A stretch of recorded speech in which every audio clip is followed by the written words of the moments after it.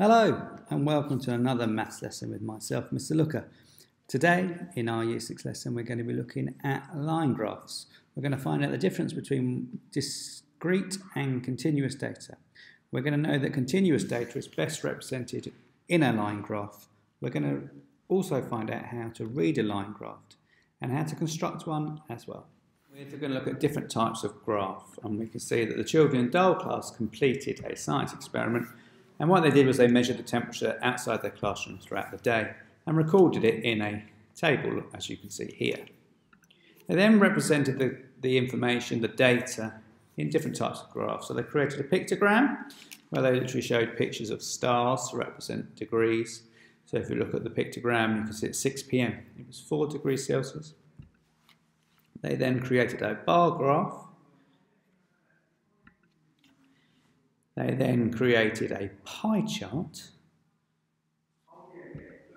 And then finally a line graph. Which graph best represents the data?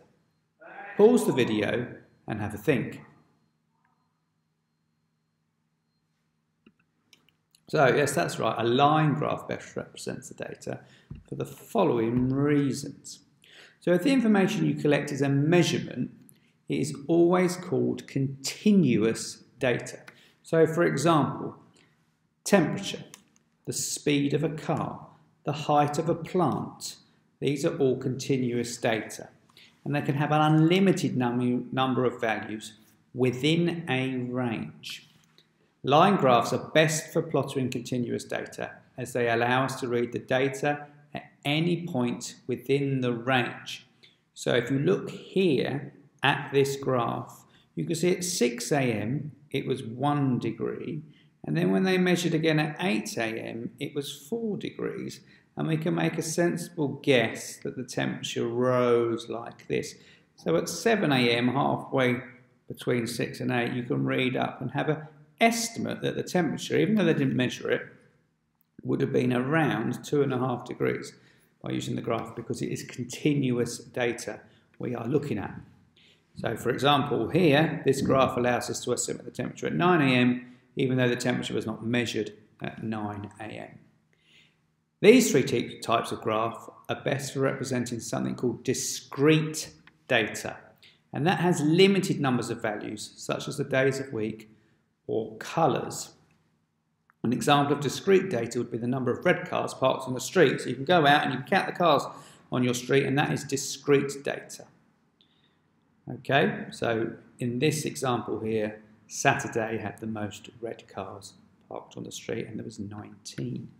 The data falls into precise categories of individual days and individual cars. But for temperature, the data changes gradually as time passes. And you can think back to science experiments you did last year in Year 5, where you tried to keep liquid hot using insulation, and we measured temperature every few minutes, and we saw the temperature slowly drop at different rates depending on what insulation we had used. A line graph is useful to display information that changes continuously over time, like temperature, and the points on a line graph are connected by a line, hence the name line graph. Who knew? The line joining the points allows us to read the data in between the temperatures that we have actually measured. Our horizontal axis, which is the x-axis, usually shows the time. So today, in this example, it's hours, but it could be years, it could be minutes. And the vertical axis, the y-axis, y to the sky, shows the values. So here we have the value in temperatures, but it could be speed as another axis, obviously. And as we discussed earlier, the x-axis on the bottom will have the times of the days marked. In this example, the y-axis will have the temperature. So we've drawn it there, and we're going to take this information here in this table and end up plotting it in this graph. Okay, now hopefully if it's on square paper it makes it much easier. But then we plot the points one by one. And you mark the point with a small cross. So it's not a big blob or a massive X, it's a small cross, as you can see, like so. And then you can use a ruler to join the points with straight lines. However, You will find when you go to secondary school they will encourage you to draw the lines together freehand without a ruler, but you do have to be careful that the lines travel in a straight line. Find a point on the graph and follow along the grid lines horizontally inverted to read the values on the axes. So you put your finger over the highest point on the graph below, and then you move your finger left along the horizontal grid to meet the y-axis. And the horizontal grid line meets the y-axis at 22. This means that the highest wind speed was 22 kilometres per hour. Now go back to the highest point and move your finger all the way down the vertical grid line to meet the x-axis. And the vertical grid line meets the x-axis at 3 p.m. So this tells us that at 3 p.m. the wind speed was 22 kilometres per hour. You can read up and across, and you can do this for different times. So for example, at 12 p.m. read up and then across, and you can see the wind speed was 4 kilometres per hour.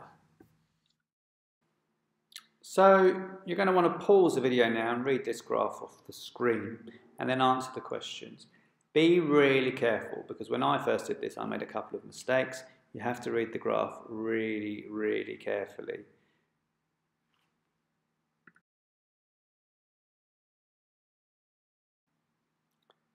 And here are the answers. So you can see the wind speed at 10 a.m. was 3 kilometres an hour. At 6 p.m. it was 2 kilometres an hour.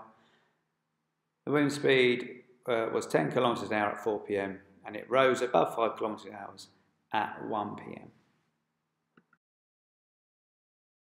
It says the line graph shows Lucy's height between the ages of 2 and 9. You can see the time in age, obviously in years along the bottom, and then her height in centimetres along the top. What was the difference in height between ages 2 and 6? So if we look at the age 2, we read up, we can see at 2, she was 101 centimetres. At the age 6, we read up, and then read across, and she was 111 centimetres. So the difference between those two is 10 centimetres. How much did Lucy grow between the ages of 6 and 7? So we know at 6, she's 111, and the age of 7, she was 113, so she's grown 2 centimetres. And then it says between which ages did Lucy grow the fastest? So we're going to look at the graph and we're going to look for the steepest line between 2 points here. If we look closely, it looks to me that her fastest growth was here. These looks like the steepest lines. So at age 7 she was 113, and at age 8 she was 117. So she's grown 4 centimetres in those 2 years, where the other years it looks like she's grown 2 centimetres. In this one she's grown 104 to 3 centimetres. So I think the age is between 7 and 8. Whoops, 8. Hooray! So that's a basic introduction to line graphs. Obviously drawing one at home is tricky because you may not have the squared paper you need or pencils and rulers and so on, but you can interpret them. So have a go at the Mind Maths homework, which is about reading line graphs just like we've done there. Like I say, as always, if you're not sure, send us a message on Class Day Shows. That's myself, Mr. K or Miss Ellis, or ask us when you're back in school on Thursday.